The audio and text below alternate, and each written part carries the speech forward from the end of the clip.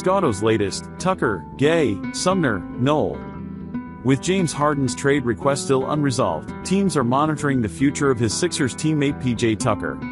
According to a report from Hoops Hype's Michael Scotto, Tucker has come up in trade discussions between the 76ers and the Clippers, Harden's reported preferred destination. The Clippers covet Tucker's ability to guard multiple positions, according to Scotto. Tucker, a teammate of Harden's on the Rockets from 2017-21, joined the 76ers last summer on a 3-year, $33M deal to reunite with Harden and former Rockets general manager Daryl Morey. Harden and Tucker are close, with Harden reportedly taking less money last offseason to help bring Tucker aboard one of the Eastern Conference's top contenders.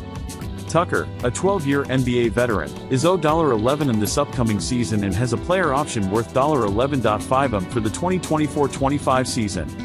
At 38 years old, Tucker is one of the oldest active players in the NBA, but he hasn't shown any mileage yet, starting in all 75 of his appearances last season and averaging 25.6 minutes. There's more from Scotto.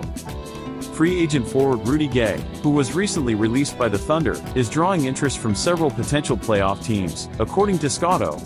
The Warriors, Lakers, Mavericks, Bulls and Pelicans have all registered interest in Gay. For Scotto, Gay will be 37 by the time next season starts, and while his role has diminished in each of the past 3 seasons, he's still a seasoned veteran with 17 years of NBA experience.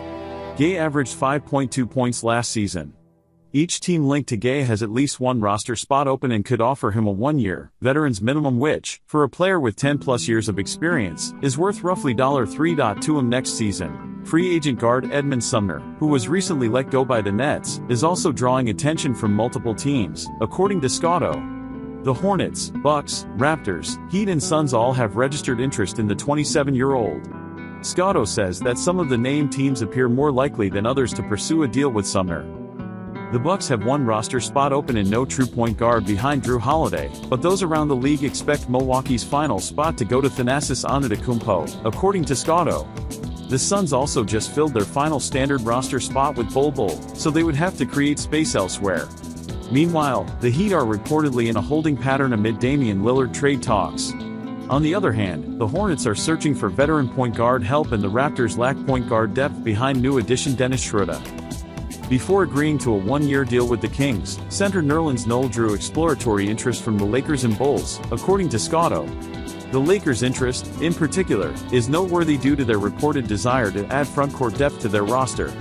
Free agent big men Christian Wood and Bismack Biyombo have also recently been linked to the Lakers.